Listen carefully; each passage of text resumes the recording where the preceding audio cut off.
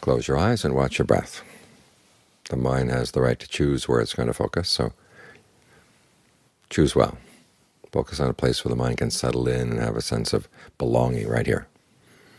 This is what gives strength to the mind, because otherwise we go out looking for happiness in things outside, the ways of the world, they call them. There's gain and there's loss. There's status, loss of status, praise, criticism, pleasure, and pain. That's pretty much it. You go anywhere in the world, that's what you're going to find. Same kind of things. And you notice they come in pairs. There's the good side and the bad side. Well, the good side is that the side we like, and then there's the side we don't like. But it's not necessarily the case that the good side is good for us. Sometimes material gain can turn to our disadvantage. Status can turn to our disadvantage. We suddenly get power. We suddenly get the ability to buy things and do things we couldn't do before. And so we start abusing that. So the goodness of the world doesn't lie necessarily in the things that we like. It lies in creating good qualities in the mind. So when good things come our way or likable things come our way, we don't get carried away. We don't get complacent. When bad things come, we don't get dejected. We realize that both the things we like and the things we don't like have their good side and their bad side. So try to take advantage of the good side of each. Material gain comes and you can do good for the world. Now you have the ability to help people in ways you couldn't help before. The same with status.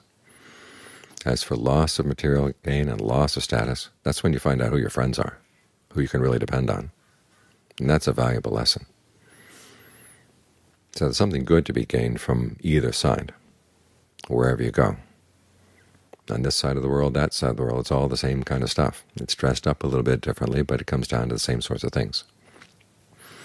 What we can do is we can make our mind stay the same regardless of where we are. This is our mind. This is the mind we develop here. You take it to another country, you take it to another place.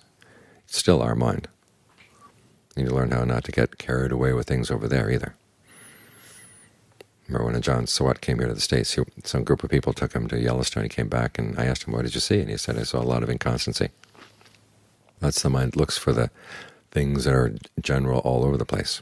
So the mind itself doesn't get up and down about where it is, how pretty things are or how bad things are outside. It's the mind that says it looks for goodness inside. So if you want goodness, you have to develop it inside here. That's what we do as we meditate. So this is why we choose the breath as a place to stay, because it's a place where we can develop powers of concentration, powers of discernment, get the mind so it has a sense of belonging in here and not necessarily out there. So when things out there turn bad, okay, you've got a safe place inside. When things out there turn good, you've got a safe place inside as well, so you don't get carried away. To try to make the most of this opportunity that you have to develop this safe place inside, to protect you from things outside and protect you from your own things inside as well. In fact, it's the things that come up from within. It's the greed, aversion, and delusion. Those are the real dangers.